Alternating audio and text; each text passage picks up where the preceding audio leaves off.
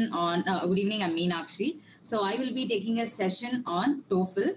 TOEFL is test of English as a foreign language. So people will be knowing, they'll have this question, why should I write TOEFL? What is TOEFL about? What is TOEFL? So TOEFL is an English examination that you will be taking, like either if you want to do a university study, work, or if you want to immigrate from one country to another, then you have to take this English language test for you to actually prove that you are good enough to handle the language in that particular country. Why is it saying that English is a foreign language is that, so when any person from either US or Canada comes to our country, we tell that they are a foreign, like they are foreigners. So when we go to that country, we will be the foreigners for them. So that is why they are considering English as a foreign language test. So why should you take TOEFL is that when you are going from one country to another, like if you are in this country, then you have so many languages that are being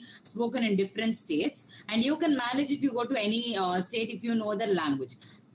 Similarly, if you move from country to country, the universal language is English. So they want to know how strong you are in English and how much you can manage in that country. It's just like a pass that you need to tell them that you are good enough in English and you can survive in the country. So if you take about TOEFL, there are actually 11,000 universities in around the world, that in over 150 countries, that will accept your TOEFL examinations. TOEFL will be mostly accepted by your American and Canada universities. So you will have to, it's actually used, this test will tell the people that you have a good understanding in English and you are very good in speaking, writing, and the universities will consider you as a person who is well enough to survive in that place. So ETS is Educational Testing Services, which will actually be responsible for conducting your TOEFL examinations. ETS is responsible for conducting your GRE examinations also. You will have to, they will conduct the test. They will have specific examinations for free that you can try before writing your GRE exams or your TOEFL exams. You have to book the test in the ETS site. So this English test, you have to check what university will accept what score and what type of proficiency test will they accept. So there are universities in, let it be in Chicago or New York or in Dallas or Texas or any place, they will accept you to have your TOEFL score above 100 out of 120. So yes, your TOEFL is for 120. You have 4 sections. Each section is 30 marks. And you will have it for 120 overall. You will have to have above at least a 90 or 100 out of 120 for you to get into the college. So for you to get into any university. So there are universities which will not require your TOEFL also. For example, your Northeastern University will not accept your TOEFL. Instead, they will accept your IELTS. It's not that they won't accept your TOEFL. Instead, you can write your IELTS and convert it to your TOEFL, because that will give you a mark increase. It's difficult for you to write your TOEFL when compared to that of IELTS. IELTS is quite easy when compared to TOEFL. I will explain the differences between IELTS and TOEFL in the other slides. So now first check what course you want to do, what university is best for that course. In that university, what are the specifications? For example, there are universities which will take your scoring like this. GRE is like 2 sections. You know that GRE is of quants and your quantitative and your English examination, that is your verbal. So there are universities which will only consider your quants mark from GRE and your English mark from your TOEFL. But there are other universities that will consider both your GRE verbal and quants and your TOEFL mark. But mostly 3/4 of the universities in abroad which accept TOEFL marks will only consider your English mark from the TOEFL examinations and not from your GRE verbal. So you have to, if in case you are choosing universities like that, concentrate a lot on your GRE exams, where you have to focus a lot on your quantitative part. You have to score at least a 160 out of 170, and you have to score above 100 out of 120 in TOEFL to get into a good reputed university. So why TOEFL is that when you will be appearing as an international student or an international person to any country that's apart from India. So when you are an international student, or you have to prove that you are good enough in English. And why should you do that is because that's a universal language, and they will actually understand that you are good enough to be in that particular university, because what you're going to do is in English throughout. So they want to know how strong enough you are in every section, like whether you can speak properly, whether you can write, or whether your reading and listening will prove how much you can understand the English that they talk and how much you can infer from that. So when you take about there are actually universities which will consider a scholarship even for your TOEFL and GRE mark. Suppose if you have a 310 in your GRE and 110 in your TOEFL, there are universities who will accept you and give you a 15% of scholarship. That will actually be a very good thing for your studies, because when you're spending so many lakhs and going to pursue a higher education in abroad, when you get a 15% of scholarship, that will reduce the amount that you have to pay, and that would actually show that you're good enough to be a part of the university.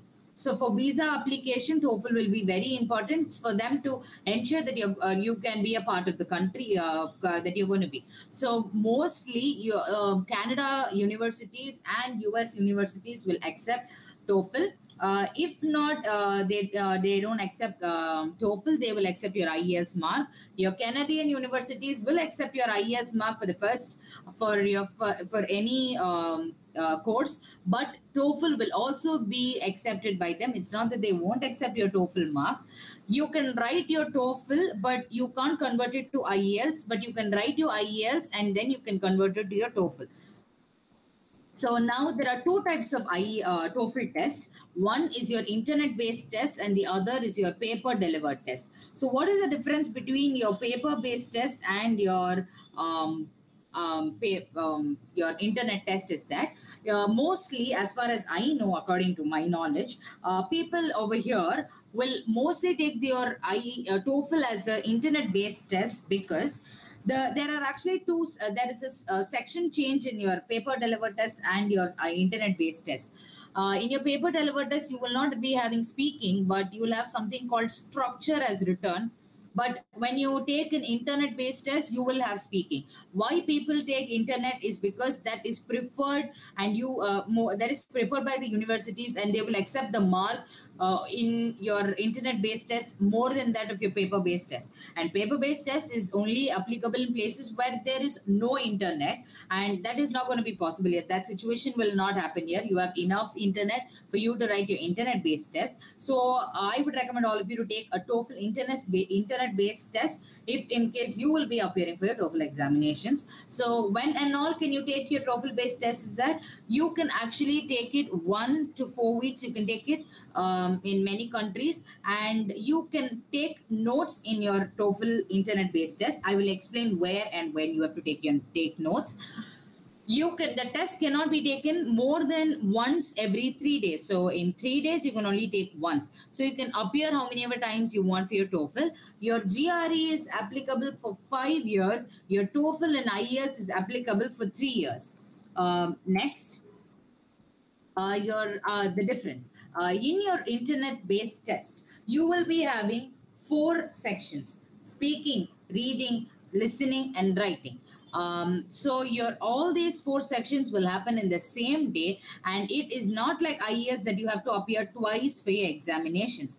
If in case of your paper delivered test, you will not have speaking, because over here, one thing is that the people who are actually conducting your speaking, for example, a person is going to ask you a question like describe about yourself.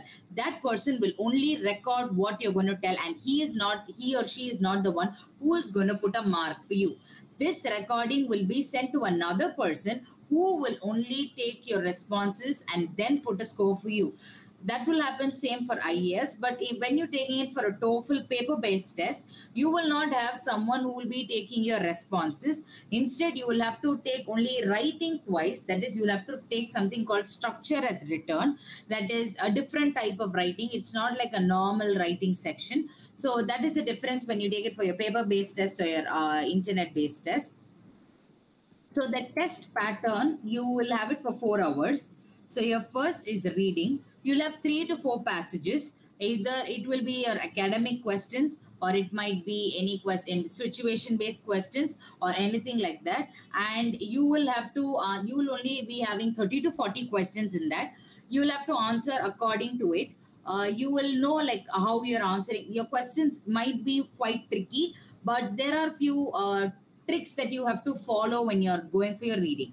So next is listening. When you take listening, you'll be having you will have again 20, you'll again have 40 questions in everything. You'll be having 40 questions. So in these, what you have to do is, in listening, before you go for listening, make sure that you listen to a lot of native speakers. Native speakers are people in that particular country. Like for example, listen to people who talk in your different English, like British English or any English. Just listen to people who take lectures, or listen to abroad people who are in the abroad who take any live sessions or something. Just listen to them, then you'll know what is the difference of the people who talk here and people who talk in the abroad countries. Then you'll know why.